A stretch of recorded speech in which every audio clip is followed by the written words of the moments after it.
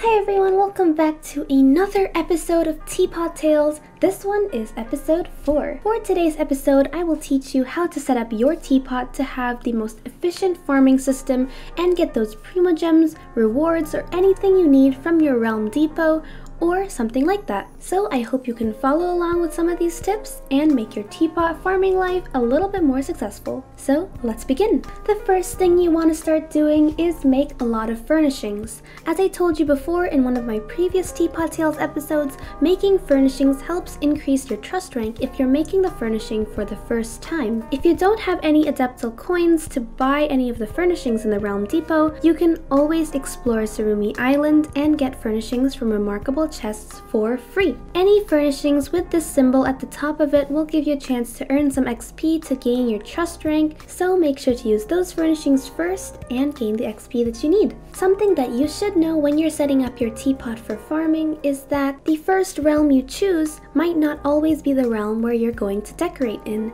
so your first realm might not be the most important one you have. Since I chose Floating Abode first, this ended up being the farming realm and it is my permanent farming realm because I didn't really feel like moving any of the furnishings, but I do have a few islands where I got a little bit decorative if I wanted to try out creating some builds. Once you've unlocked more islands in your teapot, then you want to start placing down the furnishings. Even if they're not in a particular order or if they don't even look pretty at all, that is totally fine because what you're trying to do is increase this Adeptal energy which is in the corner here. The more Adeptal energy you get, the more coins you get from your trust rank. Keep in mind there is a load limit, so you have to limit the amount of furnishings you put on each island, but you want to try to squeeze in as much Adeptal energy as possible before the load limit reaches red. If you want to know which furnishings to buy, try to look for the ones that are in sets so that you can place them down as shown here. Another tip I have in the teapot is to place down a land to farm your flowers or grow your ascension materials. If you've gone off and collected some seeds for your teapot,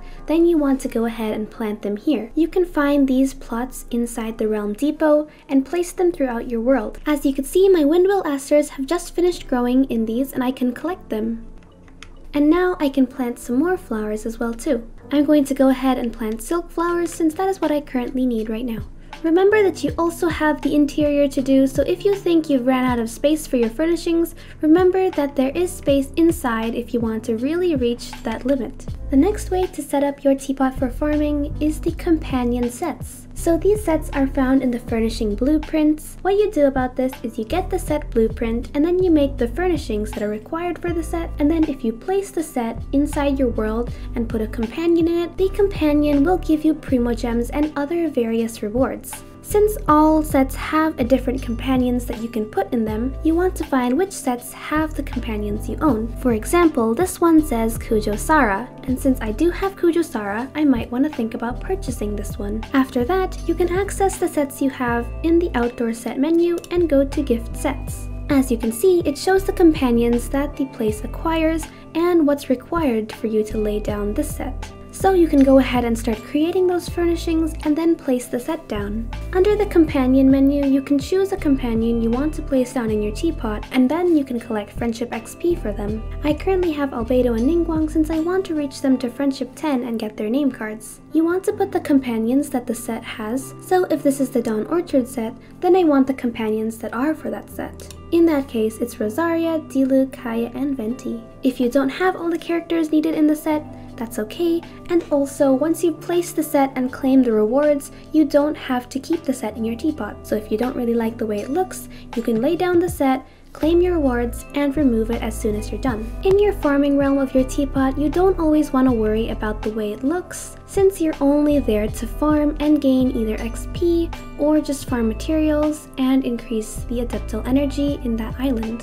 I wasn't too concerned at first about how my realm looked, and because I've already unlocked the other realms too, so I have more of my creative builds over there. Always remember to come back occasionally and claim your friendship XP as well as your realm coins.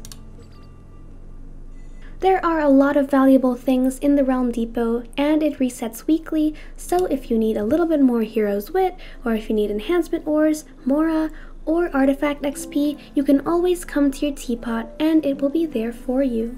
So those are the ways to set up your teapot to have the most successful farming experience. Once again, if you found this helpful, let me know, and if you would like to request a video, I'm hoping to get to every single request and do a few more videos as well. So thank you so much for watching, and I hope to see you in our next video. So I'll see you later.